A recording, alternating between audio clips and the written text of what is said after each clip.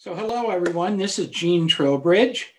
This is our Facebook post for TLG, Trowbridge Law Group. We're a law firm specializing in writing documents for private placement offerings, Regulation D, Rule 506, and Regulation A and A+, and crowdfunding, regulation crowdfunding. Today, I want to continue and talk about the questions that I get during the week. And I got a question this week that said, hey, I know about the change in the accredited investor definition, where there are a few more groups that are now considered accredited, but are there any other changes to Regulation D that came about? And yes, there are a few, and I'll cover them today. First of all, changes to Regulation D would be in Rule 504. Rule 504 has always been around, and it's always been a rule where you can raise up to $5 million a year. They just changed the rule to $10 million a year, which they think might promote capital formation. But here's the problem with the 504, which I haven't written a 504 offering in 20 years, I'm sure.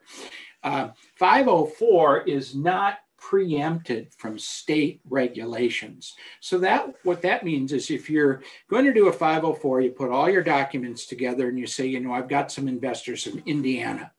So you go to Indiana and figure out what are Indiana's rules. Can you have sophisticated investors? What can you actually raise? The state rules trump everything, and you have to follow their rules. Now, that's okay if you're only going to raise in Indiana, but if you go to, unless Indiana says you can only raise 5 million, well, you have to follow their rules. Then if you want to raise money from Idaho, you have to go into Idaho and check their rules. So it gets quite confusing. And this is what we talk about, or you hear about discussed as the blue sky. Are there blue sky requirements? Are we going into each individual state before we raise any money and get approval from their state regulators? So even though it's $10 million, there are very few situations where you might want to do a 504. I could think of one situation. California does allow some advertising in an offering that's offered just in the state. And then there are some other states that might allow some advertising. So maybe with 2 states, you could take your offerings in and get them approved. And under 504, you could do your offering. But it is cumbersome. There's no question about that. Changes to Rule 506B. The biggest thing would be the integration.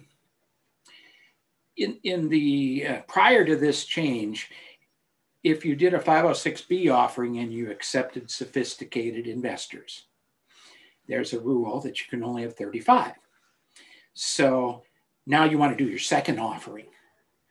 How do you know that the government isn't going to combine your second offering with your first offering and then you blow your 35 investor rule?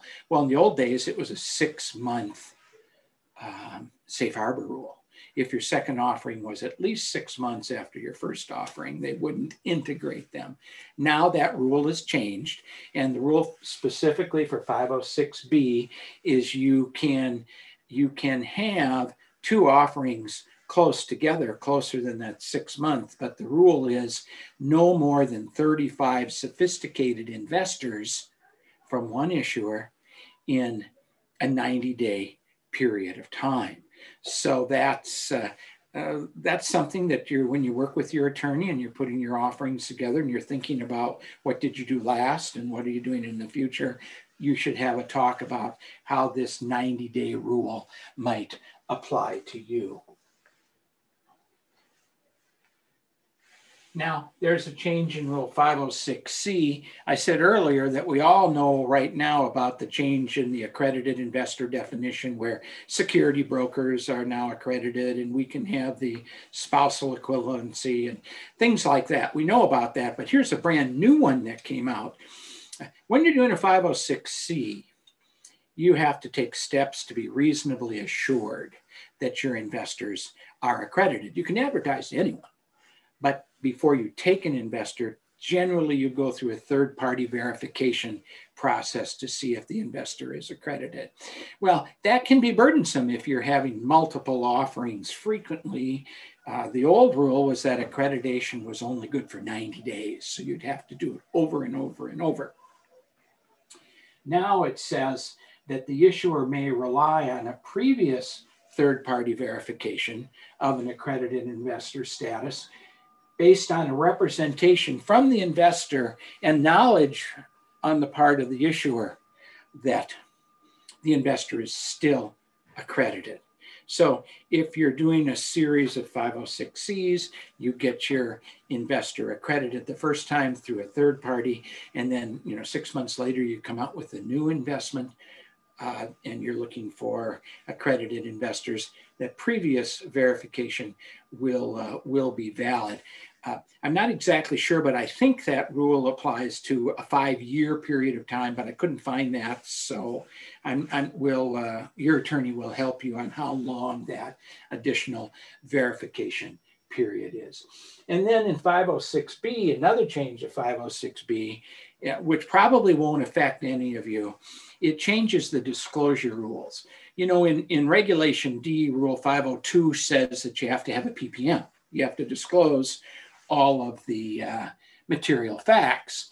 Well, there's a change to Rule 502 when it relates to a 506B offering. Is that confusing? Okay. So there's a change when you're doing a 506B offering to the disclosure requirements. And the change, hopefully it won't apply to anyone, is if you're raising more than $20 million in your 506B offering, and there are some sophisticated investors, just one sophisticated investor, you would have to have audited financial statements if the amount you're raising is over $20 million.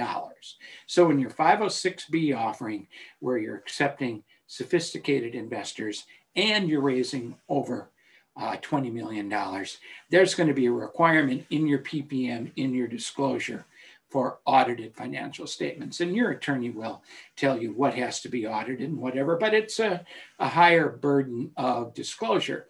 Now, I'll tell you, 506B is the most popular way that private placements are done. During the last 12 months, the SEC says there was about $1.7 trillion in 506B offerings. So that's it. My gosh, this is going to be a real burden.